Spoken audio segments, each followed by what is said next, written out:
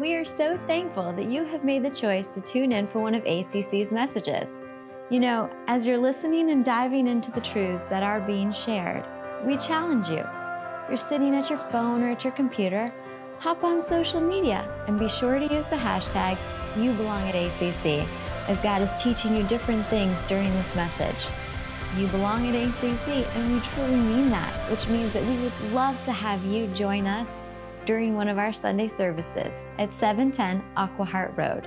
We would love to have you jump into this message, and we are believing God is going to do some awesome things in your life today.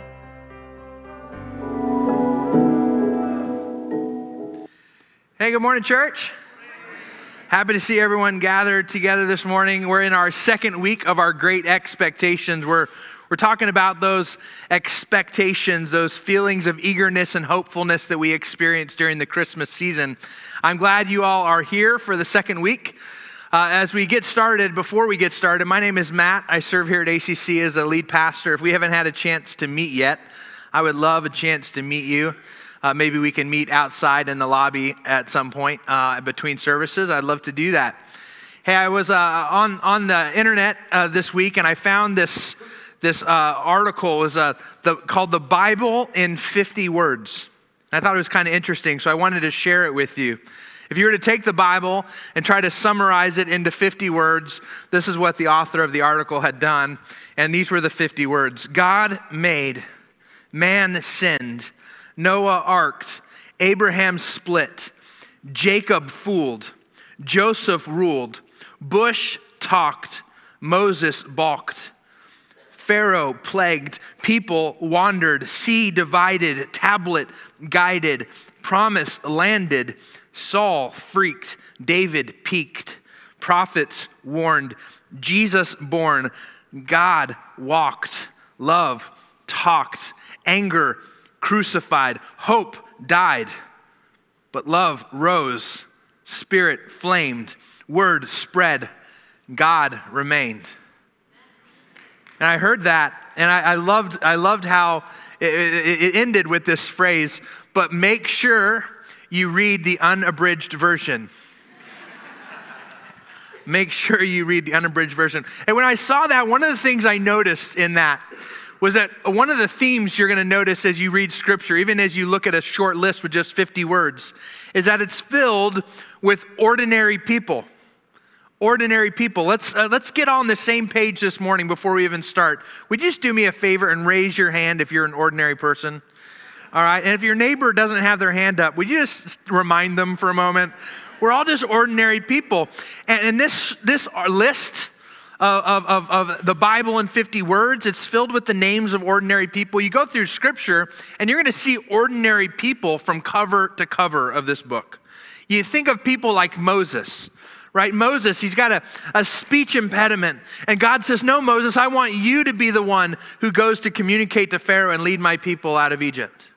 You have people like Gideon who struggle with some trust issues, right? But God says, but I want you, Gideon, to lead my army. You have people like Elijah, right? Who we see examples of him struggling with some depression. And yet God says, no, I want to use you to convict a nation of their sin. What about the story of David? Most of us know of David, right? David struggles with lust and adultery and murder. And yet God says, David, I'm going to use you. God actually calls David a man after his own heart and uses David to be one of the most powerful kings that have ever ruled his people. What about Hosea? Got a rocky marriage, and yet he's used to be a prophet. You have Peter. And Peter and I don't know about you, but if I had to pick a character in Scripture where I'm like, man, this guy and I would probably be a lot alike. Peter, I think, is the guy that I connect with. Peter's the one who jumps out of the boat, you know, who just kind of jumps without thinking. He's always the one who's just kind of like just short-tempered, you know, and promise breaker, and just an imperfect, ordinary dude. But God used him to be the rock on which he built his church. What about Paul? I mean, Paul, he wrote just a ton of the books in your New Testament, of those letters. Paul, right, he persecuted Christians. He was orchestrated their killing. And yet God took him and changed him and took this ordinary broken guy and did one of the most examples of an incredible missionary you have in Paul. See, all throughout Scripture, you have example after example of God taking ordinary people and doing extraordinary things through them. And that's also not lost on the Christmas story. You think about the story of Christmas, right? You have Zechariah and Elizabeth. You have Mary and Joseph, right? You have these shepherds. Like, why in the world did God choose shepherds to be the first people that he told about the birth of Jesus? It's ordinary people. You think of Simeon and Anna. Like, you go through the Christmas story, you have a lot of ordinary people. Ordinary people. Even, I mean, speaking of ordinary people, what about just ordinary place? Oh, little town of Bethlehem. Remember when Micah said, oh, this little town that's not much, but God's going to do something really powerful through you. You see, God uses ordinary people to accomplish his redemptive purposes on earth. That is the big aha moment of my message today. I want everyone to know right here that God uses ordinary people to accomplish his redemptive purposes on earth. So one more time, raise your hand if you're an ordinary person, all right? So what I'm wanting to make sure that we all walk out of the door with kind of a similar frame of mind, that God uses people like you and like me to accomplish his redemptive purposes on this earth. In other words, God can take ordinary people and turn you into something pretty extraordinary through him. And that's what I want to look at as we look at this season of expecting. Last week we talked about an expectant world, right? Throughout the Old Testament, we see God's people expecting a Messiah. Well, today I want to look at an expectant mother. We're going to look at the story of Mary and her part in the Christmas account. Mary, the mother of Jesus, Mary. All right? And we're going to look at how Mary was an expectant mother. If you think about Mary, if you think about a nativity scene, how many of you, when you decorate, part of your decoration is a nativity scene at some point, right? Somewhere in your house, you got all the characters of a nativity scene. And you've probably noticed that some people, you have multiple nativity scenes. They're set up in different places in your home. Some of them have all the characters, right? Some of them you got animals and multiple shepherds, and you got the wise men and all the characters, right? And if you were to have a very limited space, and you were to try to set up a nativity scene, and you only had like one little, like a 6-inch by 6-inch little square to set up your nativity scene, well, you would have to figure out what parts of the nativity story aren't going to be included in that, right? Because not everything's going to fit. So as you're making that decision and you pick just the characters that you know have to be in the basic nativity scene, can we all agree that Jesus makes the cut? Can we? All right, Jesus makes the cut, right? Jesus is really the only, if you only had one space for one, Jesus gets it, right? But if you had room for two more, well, Mary and Joseph, these are like the three main characters of the whole nativity story, the Christmas account. You know that Mary and Joseph and this baby Jesus, in fact, I've seen a lot of nativity scenes that it's just those three characters. In fact, if you really look at the whole account, it probably was maybe just those three at the beginning. But Mary is an incredible character and part of the nativity story. I'm reminded of a story, an account of a boy. And this boy, in his family tradition, instead of writing a letter to the big guy in red telling Santa what he wants for Christmas, instead he would write a letter to Jesus every year. So he got out a piece of paper and he started writing, "Dear Jesus, here is a list of the things I would love for Christmas. I have been a very good boy. I haven't done anything wrong in the last month." And he looks down at this paper and he thinks, like, no, Jesus is too smart for that. So he folds it up and he throws it out and he gets out a new piece of paper. "Dear Jesus, here are the things I would love for Christmas. I've been a very good boy. I haven't done anything wrong for the past week." And he thinks, he's like, "Oh, no. Crumbles it up, throws it out. "Dear Jesus, I've been a very good boy. I haven't done anything wrong for the past day." He thinks about it, oh no, and he scratches off day and he writes hour. And he's like, oh no. He crumbles that up and he walks over to the family nativity scene. And mom's watching him, but she doesn't really see what he does. He goes over, he grabs something out of the box, out of the nativity scene. He puts it in his shoebox and puts it up in his closet. And he gets out a new piece of paper. Dear Jesus, if you ever want to see your mother again, that's a bad dude. But I think we can all agree that as we're talking about this expectant mother, that Mary was an extraordinary part of the Christmas account. But at the end of the day, as we're looking at how God uses ordinary people to do extraordinary things through them, to fulfill his redemptive purposes on earth, at the end of the day, I wanted to tell you and share with you 4 things about Mary that I hope all of us can know about Mary, but not just so that we can know this about Mary. I want us to know these things so we can actually apply them to our own lives. These are lessons that we can learn from Mary in the Christmas account. Here's the first thing, and this is going to rub some people the wrong way right off the bat, is this one right here. Mary was ordinary. Raise your hand again if you're an ordinary person. All right. Some of you maybe have been raised within a faith system that would say or teach you that Mary was something other than ordinary. And there's systems of faith that would teach that Mary was sinless and that there had never been a point in her life where she had made a mistake. Well, I want you to know that tradition doesn't come from this book at all. Mary was as broken and regular and ordinary as every single one of us in this room. Mary was ordinary. In Luke 1, starting in verse 26, it says this: in the 6th month of Elizabeth's pregnancy, God sent the angel Gabriel to Nazareth, a village in Galilee, to a virgin named Mary. She was engaged to be married to a man named Joseph, a descendant of King David. Hey, before we keep reading, I want to ask you to do me a favor. I want you to look at this account as we're introduced to the person of Mary. I want you to throw out any sort of preconceived ideas you have. Pretend you've never heard about Mary before. This is your first time exploring the Christmas narrative, okay? And this is the first time in Scripture her name comes up. So we're being introduced to this virgin named Mary.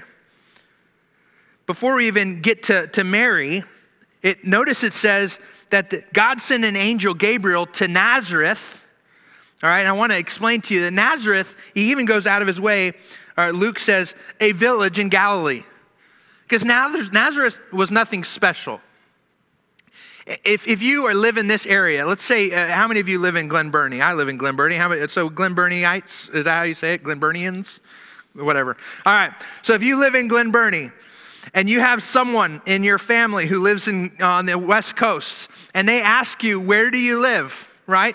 You probably don't say Glen Burnie, right? Because people are like, I don't know, maybe you say Glen Burnie, but then you're going to put the comma, a city, a town in near Baltimore or in Maryland, or you're going to give some other context because nobody knows where Glen Burnie is unless they live in this general area, right? It's just, so Nazareth is nothing special. Luke has to go out of his way to say Nazareth, in Galilee. It gives you a little bit of context. No, not a special place. She's not from anywhere special. And then it explains that she's just a virgin who's engaged, named Mary, who's engaged to a man named Joseph. These are common names. This is a pretty common situation. Mary was likely somewhere between the ages of 14 and 18 at this moment, probably between 15 and 17 years old. This is a pretty typical time frame for marriage in this day. This isn't an extraordinary situation. This is a normal girl who is in a very exciting part of her life, and she's engaged to be married. I don't know about you, but engagement was a really exciting part of my life, especially, and I'm the groom, right? Right? When in the engagement phase, I can imagine that for the bride, engagement must have been a really exciting phase of her life. I was so excited before I was even engaged. I couldn't wait. Remember the first time, those of you who are married or have been engaged before, the first time you were able to use the word fiance? Remember how special that was? You heard someone else say fiance and you're like, ooh, that sounds nice, right? I couldn't wait. I was so in love with but at the time, like my girlfriend, I wanted my wife to become my fiance. I went all out. I planned this elaborate proposal. I could go into detail, but it would take too long. There were sparkling lights and recorded music and a spotlight and all sorts of people helping me hidden in the woods. And also, it was a pretty big deal because I was excited about this moment of Melissa becoming my fiance. I designed her engagement ring. I had one of my mom's friends was a jeweler. And she went to San Francisco with me. We met with a jeweler and we drew it out and he helped me create it. And it was awesome. I was excited about becoming a fiance. And I can imagine that in that moment when Melissa said yes and we were now engaged to be married, that next season of our life leading up to a wedding, those are exciting moments of your life as you're putting together a wedding and planning and all that. We know weddings were a celebratory thing in Scripture. So Mary is engaged, just an ordinary girl engaged to an ordinary guy from an ordinary town. And her life is about to change drastically. Now here, I can imagine a lot of you are saying, but if you keep reading, Matt, it's going to call Mary favored 2 times. Right? When the angel comes to her, the angel says, Mary, oh, you favored one of God. I want to make sure you understand that that doesn't mean that she's something other than ordinary. In fact, that word favored is actually the Greek word charis, which means grace. And what it really means is that you've been graced by God. Another way to look at that word favor is you're so ordinary that God is going to do you a favor and use you to do something extraordinary. That's what that word means. In other words, you don't deserve for 2,000 years later from now, as people are gathered in a church, there's nothing special enough about you specifically that your name deserves to be mentioned. But God is going to write you into his story and do something extraordinary through you that you don't deserve. That's what he's saying when he calls Mary favored. One who's going to be shown grace by God to do something incredible. I understand that Mary is far more than ordinary now. We look back at what God did through her and we're like, wow, what an extraordinary woman. What an extraordinary account. What an extraordinary amount of faith. But we have to recognize before that, as she's walking into this account where the angel is visiting her, she was ordinary. But that is about to change. Number 2, is Mary was humble. Mary was humble. Let's keep reading in verse 28, and I'll show you what I mean by that. It says, Gabriel appeared to her and said, greetings, favored woman. The Lord is with you. There's that first use of that word favored, right? So he says to her, greetings to you, the one to whom God is going to show favor. The Lord is with you. And then it says that Mary's response was confused and disturbed. And Mary tried to think what the angel could mean. Have you ever been in a situation before where you're in a large crowd and you see a ways away and someone, it seems they're looking right at you and they wave and you're thinking, I don't know you, right? Do I wave back? And sometimes we awkwardly, we wave back and then we realize as they walk by us to someone else, we're like, oh, that was weird, right? Well, what's happening here is Mary has this angel visit her and says, you favored one of God. And she goes, me? The Bible says that she's confused and disturbed as to, in her ordinariness, why God would choose to send an angel to talk to her, to give her a special task to do that we'll be talking about 2,000 years later. You see, there's a humbleness, a humility in her spirit where she recognizes that this is God showing an ordinary girl incredible favor. She knows that she is ordinary. Number 3 is Mary was available. Mary was available. If we keep reading in verse 30, this is what the angel says. It says, "Don't be afraid, Mary," the angel told her, "for you have found favor with God." That's the second time that word favor is used. It says, "You will conceive and give birth to a son, and you will name him Jesus. And he will be very great and will be called the Son of the Most High. The Lord God will give him the throne of his ancestor David, and he will reign over Israel forever. His kingdom will never end." Don't miss what the angel has just said to Mary. If Mary before was just like, "Oh, you favored one of God," if she's like, "Wait, who, me? Me? Seriously, me?" Imagine how she must have been feeling after the angel gives her a little bit more context. "Hey, by the way, you, Mary, you're going to give birth to the Son of the Most High. And that son is going to sit on the throne. He's going to be a king in the line of David. Oh, and by the way, that throne will never end. He will be sitting on that throne forever." I don't know about you, but in that moment, Mary must have been like, "Who, me?" And what she's about to do, and what she's about to say in response to this, is often misconstrued as a question of doubt. Oftentimes, as we keep reading, we think of this doubt. If we keep reading in verse 34, it says, "Mary asked the angel, 'But how can this happen? I am a virgin.'" When we read Mary's response, our initial gut, right, is to think, well, there she is doubting God. But let me explain to you why this isn't a question of doubt.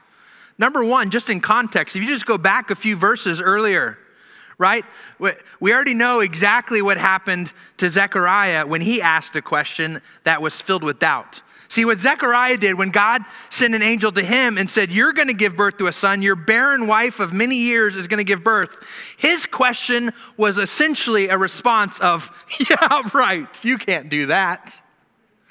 And what was the response? The angel made it so that he couldn't speak until the fulfillment of that promise. He was punished in a way for his lack of faith, his lack of believing. But Mary, her response from the angel is different. So we understand that her question isn't a question of doubt. It's more of a question of availability. And let me explain what I mean by that. See, Mary is engaged to be married. By now, she's probably sat down, right, with her mom and dad, and she understands the birds and the bees. She understands how babies are made and where they come from. So she's answering this angel saying, "Well, I'm really confused because I know how this process works." And she goes out of her way to say, "I'm a virgin. How can this be?" And her question isn't, "I don't believe that you're capable of doing this." She's saying, "I don't understand how you're going to do this." But then she asks a question. Why do you ask a question of a how? It's because you want to know the answer. You want to be part of the answer. You want to understand how this is going to work. Mary makes herself available to the truth. See, I want to encourage you with kind of a side note here for just a moment. God is not afraid of your questions. If you've got a question about something going on in your life, there's questions of doubt, right? There's a way to say, "God, listen, I've lost my job and I don't think you're capable of fixing this mess." Now that's a question and a statement of doubt. But you can go to God with your questions and say, "God, I've lost my job. I don't know. Can you help me figure out where I'm going to feed, how I'm going to feed my family? God, how long am I going to be waiting until I find the next job? How are you going to use this?" These are questions that don't come from a place of doubt. They just come from a place of curiosity. God, I want to be available to be a part of the answer. I just don't understand what the answer is right now. And that's what Mary is saying. In fact, I want to encourage you with a passage of scripture in Philippians 4, verse 6. It says, "Don't be anxious about anything, but in every situation, by prayer and petition, with thanksgiving, present your requests to God." What this verse is really saying is, hey, whatever is going on in your life, no matter how bad you think things might be going, don't panic about it. Instead, just take those worries, take those concerns, take those doubts and those questions, package them up and give them to God. Hand them over to him. Present those requests to God. And what Mary is doing right now is she's not doubting God's faithfulness. She's not doubting God's ability. She's not doubting whether or not God can do this. She's simply saying, how can this be? I know how this process works, and I'm a virgin. So whether or not you've lost a job, or you have a business that's failing, or you've been trying for many months or years now to get pregnant, or you're confused about your finances, or your marriage is struggling, all those things, you're questioning your faith, all those, listen, those are great opportunities to go to God in availability and say, God, I don't know how you're going to work through this. Will you show me? Ask him those questions. So that's what Mary does. She says, how is this going to work? And the angel replies in verse 35. It says, the angel replied, the Holy Spirit will come upon you, and the power of the Most High will overshadow you. So the baby to be born will be holy and will be called the Son of God. I don't know about you, but I think even after the angel answers Mary's question, she says, how is this going to happen? And the angel says, well, this is how it's going to happen. And he explains it to her. I'm sure that all that came from that was more questions. I still have more questions. She must have had a ton more questions. How about this question? Well, what is this community going to think when I start showing and I'm still engaged to be married? That must have been a question running through her mind. Or what is Joseph going to think when I tell him about this? Is he even going to believe me? Maybe she thought this, what is my dad going to think? Maybe she had some really practical questions about what it would be like as a mother to raise the Son of God. I would have had some questions like, so does the Son of God, does he burp? Do I gotta burp him, or is he immune from all that stuff? Do I gotta change diapers here? What's gonna happen? Is he is he gonna come out walking because it's the Son of God? And she must have had some incredible questions.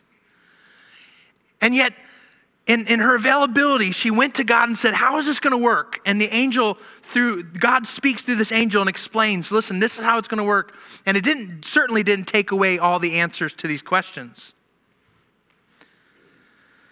But she was available. She said she was open to letting God figure it all out through her. And that leads us to number 4, is that Mary was faithful. We know that Mary was ordinary, Mary was humble, Mary was available, and now we see Mary the faithful. See, the angel goes on to remind Mary of a core truth that all of us need to remember in this room. And if you look at verse 37, here's what the angel says. He says, for the word of God will never fail. Here's a truth right now. You can put all the money in the bank on this right here. You can count on this. In fact, say it with me. You ready? For the word of the Lord will never fail. If an angel of God comes and communicates truth to you about God, about something he's going to do, the word of God will never fail. The angel reminds Mary, listen, all these things I've just said to you, they're going to happen because the word of God never fails. If you're looking at the New King James Version or the King James Version, you probably have something that sounds like this. For with God, nothing will be impossible. Nothing is impossible for God. Now you might be thinking through this, Mary. You might be wondering, how in the world does a baby come out of this situation as you're a virgin? I know it doesn't sound naturally possible, but supernaturally, God is capable of all things. Nothing is impossible for him. Now here's another important reminder for all of us in this room. Raise your hand again if you're ordinary. There's a whole lot of stuff for us that's impossible. There's a whole lot of things that you and I can never pull off. For God, all things are possible, but for you and I, ordinary people, a lot of things are impossible. In fact, I'll give you a really great, probably the most powerful example of something that is impossible for you and impossible for me. You cannot save yourself.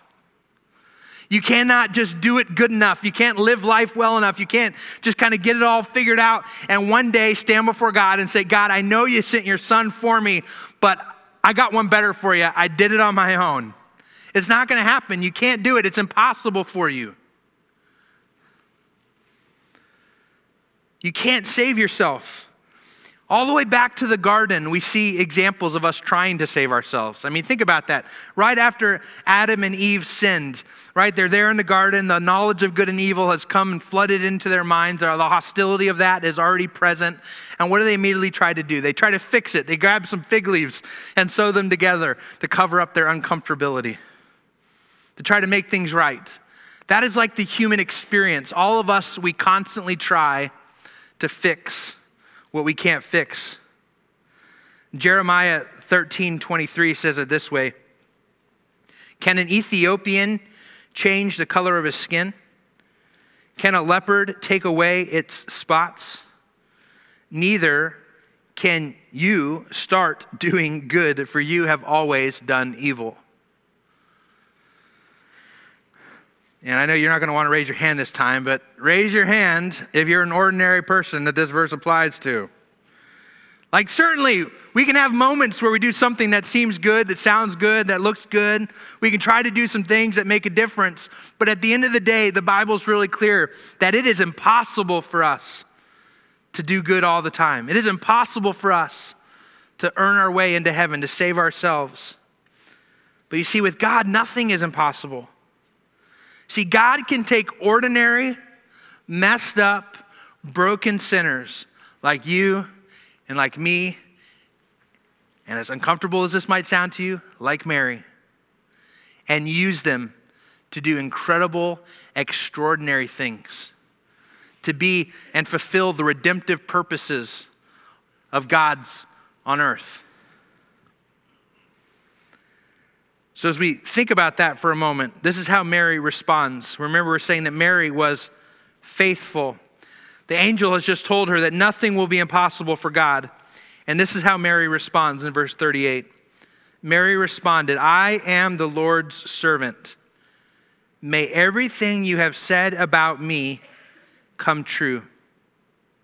And then the angel left her. You see how much faithfulness is in that verse?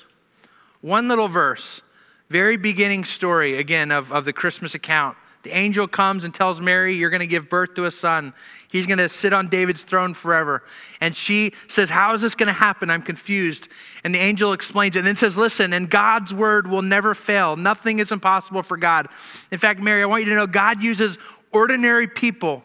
When they can humble themselves and make themselves available, he can take ordinary people and use them to do extraordinary things. But you've got to then step into that availability in faith and take the first step. And what Mary does is that right here. She says in verse 38, Mary responded, I am the Lord's servant. May everything you have said about me come true. And the angel left her. There it is again. Mary makes a bold statement of faith and says, I want to have open hands. I want to be used in an extraordinary way in my ordinariness. So as we ask the question of what now, God, when we ask this three-word prayer, I hope that you're sitting right now and that the Spirit's stirring inside of you and that you're asking your God this question right here. God, what do you want me to do with this? How can the life of Mary and her choices that she made, how can they affect me? How can I walk out of this building more like your son? And here's what I hope all of us can take away. Take all of those statements and put them together in one sentence. And we get this right here. God uses ordinary people. Raise your hand again. Ordinary people. Who know they are nothing apart from Christ. Already, we're going to lose some people. Some people think, I'm pretty awesome apart from Christ. I think I got it on my own. I think I can figure this out. I don't need Christ. But God takes the ordinary people who know that they're broken and know that they're lost and know that they're in desperate need for a Savior, that know that apart from Christ, they're nothing. God takes those ordinary people that know that they are nothing apart from Christ when they allow God to work through them in faith. What I mean by this is that each of us, ordinary people in this room, when we humble ourselves and recognize that we need Christ, that He's crucial in our lives, and that we open up our hands in availability and say, God, I believe that you can do whatever you want through me. I don't have to understand. I'm going to have some questions. I'm not going to quite know how you're going to do it all, but I believe and make myself available in faith. God will take you and do extraordinary things through your life. A lot of times we get stuck in this trap where we think of people like Mother Teresa, right? And we're thinking, oh, wow, well, that's an example of an extraordinary person. God uses extraordinary people to do extraordinary things. We think of people like Billy Graham. We're like, oh, well, no, there's another example of an extraordinary man. And God used an extraordinary man to do extraordinary things. Sometimes we put other people on a pedestal. You might look up here and be like, no, God only uses pastors and missionaries and people like that to do extraordinary things for the kingdom of God. But I want you to know that all the people I just listed are ordinary people. And when we, all of us together, recognize our ordinariness and humble ourselves to recognize our desperate need for a Savior and open our hands in availability and in faith to whatever God wants to do through us, He can do extraordinary things through your life. Let's pray together. God, thank you for the example we have in Mary. Thank you for taking an ordinary girl. Thank you for showing us through Mary that you take ordinary people and with your favor and your grace, you give us an opportunity to be written into your story. You give us opportunities to be a part of the redemption work that you're doing on this earth. You give us an opportunity to be a part of the story that you're writing. And we don't deserve it, but we recognize right now in this room that we humbly recognize in this room that we are desperately in need of your saving grace. That you show your favor to us, a broken people. You give us something we don't deserve in salvation. And then you take us in our brokenness. And when we open up our hands and say, God, use me, do whatever you want through me. And then we take that first and that second and that third and that fourth step of faith and walk forward into whatever you're calling us into. You can take us ordinary people and do extraordinary things through us. God, I pray that this would be a church of extraordinary people through the work that you've done in their ordinariness. I love you, and I pray this in Jesus' name. Amen. Well, we are so thankful for the truth that was shared in this message today. Please know that we, as a church, are praying that what you have learned today, the truths that God has put deep into your heart, will manifest themselves and grow themselves into something amazing. And as always, you can experience that with other believers, other people who are walking this walk of faith at ACC on Sunday mornings. Please remember this. You belong at ACC.